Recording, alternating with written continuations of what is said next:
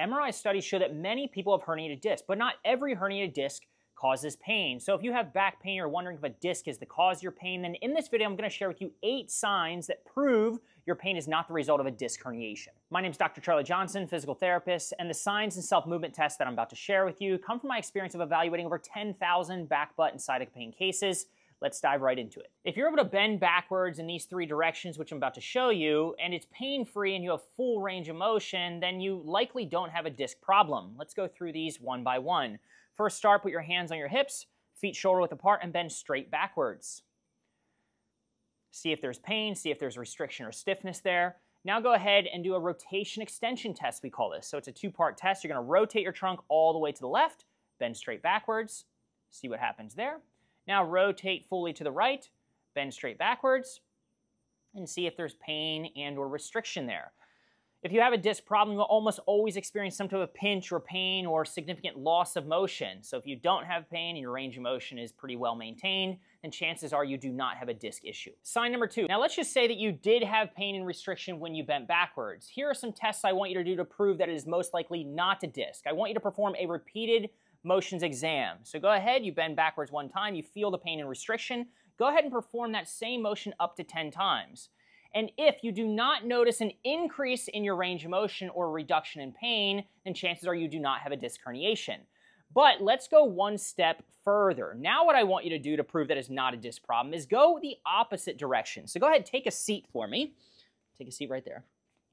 So now go ahead and attempt to bend forward as if you're trying to palm the floor. It's okay if you can't palm the floor. You can put your hand on some yoga blocks or a stack of books or something like that, or even hands on your knees, but you're just going to sustain a forward bent position for, again, up to 60 seconds if tolerated. Now let's just say that 60 seconds are up, you've sustained that forward bent position. Now what I want you to do is I want you to stand on up and I want you to repeat the back bend just 1 time. And if you notice now that the back bend is not worse, then you likely do not have a disc herniation. We often see that we're able to rapidly change someone's pain and range of motion when they have a disc problem because it's a soft tissue issue versus a bony problem. You don't see rapid changes in one's range of motion. So a lot of times discs are stressed by being in the forward bent position, which would then cause a block of motion in the backwards direction. But if you don't see an improvement with repeated back bends in range of motion and pain, or a worsening of your ability to bend backwards after you sustain the forward bent position, then chances are higher that you do not have a disc herniation causing your back pain. The third sign, you don't have pain with transitions. Transitional pain is often associated with disc problems, so if you have no pain when going from a sitting, standing position, think sitting on the couch to standing up, sitting in a chair at the dinner table, driving and then getting out of the car, then you likely do not have a disc problem. So oftentimes what this transitional pain will look like is something like this, where people they feel sort of a catch and the back feels very weak upon transitioning from a seated position to a standing position. So if you don't have transitional pain, likely not a disc issue. If your pain feels better first thing in the morning, this is often the opposite type of pattern that we'll see people with disc problems present with. We know that disc pressure is highest in the morning, which means that when people go to get out of bed or around that 4, 5, 6 a.m. hour, the symptoms spike. If you're noticing that symptoms feel best first thing in the morning, again, this is inconsistent with a pain pattern of a disc herniation. That was sign number 4. Sign number 5, if you are greater than 50 years old, then the probability of a disc problem being the cause of your pain goes way down. It doesn't mean it's impossible, it just means that you're more likely to have joint or arthritic degenerative causes of back pain versus a disc herniation. Sign number 6, coughing, sneezing, or straining, increasing pressure within the abdominal region does not increase your back pain.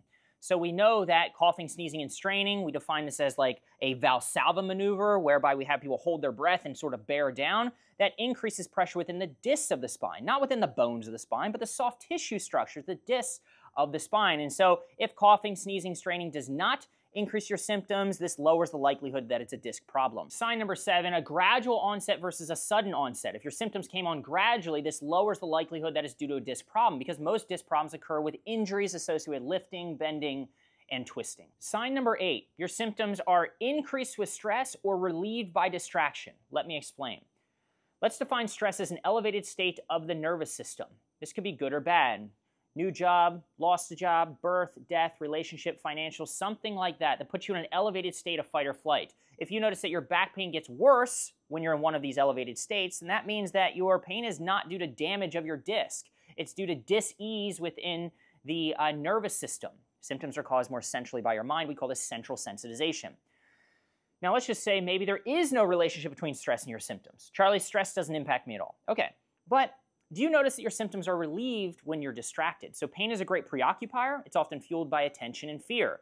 When you divert your attention towards something that's more joyful and you're authentically engaged in that thing, such as when you go on vacation, you're with your friends or your family members, your boyfriends, your girlfriends, you're playing a video game, you're playing a musical instrument, doing something that you love, and your symptoms go away or you don't notice them. Isn't that weird? This means that your symptoms are not due to a disc herniation or due to damage of any tissue in your body for that matter, and instead they're due to central sensitization, a sensitized central nervous system. So there you have it, 8 signs that your back pain is not caused by a disc herniation. If you want more tips and tricks to figure out the most likely source of your pain and how you can fix it naturally, just go ahead and check out my other videos. Thanks so much for watching.